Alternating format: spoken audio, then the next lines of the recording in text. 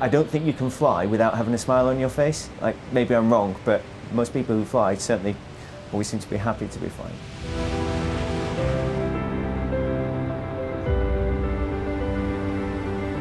Just that feeling of getting airborne, it's like, it's a privilege every single time you do that, no matter how many times you've done it before. As Red 9 in the country's most iconic aerobatic display team, Steve Morris has travelled the world.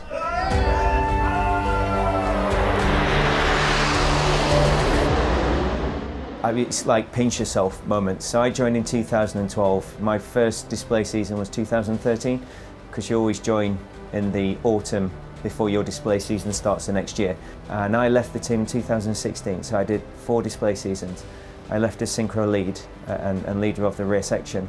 And then in 2018 I was asked to return for 2 years. So it's like, yeah, of course, it'd be a great honour to do that. So I returned in 2018 to start again in 2019.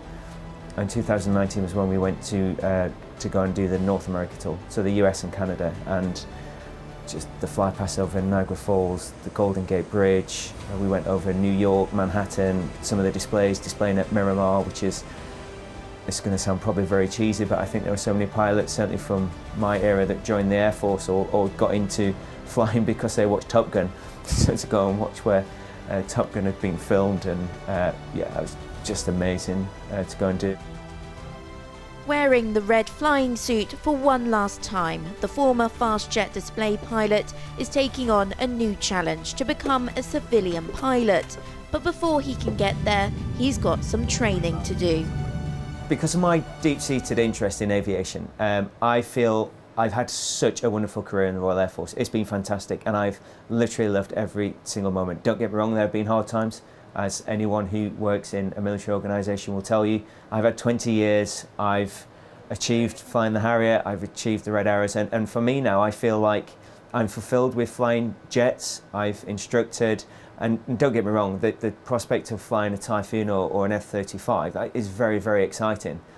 But for me now, I want to be able to have a bit more stability at home. It is very challenging. Civilian flying is very different to military flying. I've only just started flying something small with 4 seats, and you know, I hope very soon that I'm flying something bigger with over 200. While it's one man flying, behind the scenes it takes a team to get a civilian licence. It's actually quite easy, because the initial training has been very good quality. They've got a lot of experience, they're very resilient, and it's just trying to give them tips to adapt to a twin engine civilian on the civilian air test. So climbing at 100 knots and then 140 knots. As Steve heads for a new career outside the military, many others follow in his footsteps, from RAF to civilian pilot.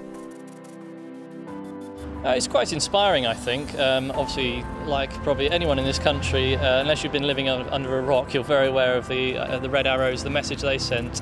And in some respects, I'd like to think as an RAF musician, we were similarly ambassadors for the service. But yeah, it's certainly inspiring as a student pilot to see guys like Steve coming through Skyborne and ultimately doing the same training as I'm doing.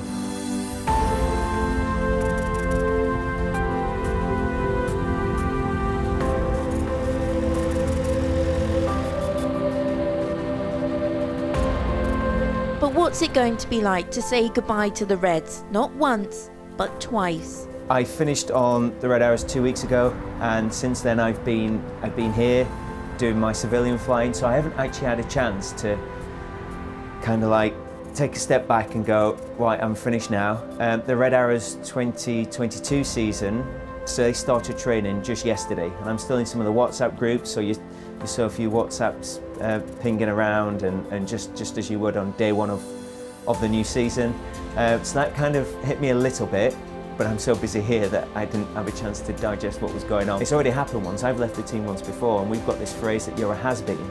Once you've been on the team and you're kind of gone. And it's right that it is that way, you know. It's not the individual that is famous, it's the red suit. With a few courses left to finish, Steve is heading for the commercial world and hopes to one day be flying hundreds of people as they embark on holiday. Kirstie Chambers, Forces News, Skyborne in Gloucestershire.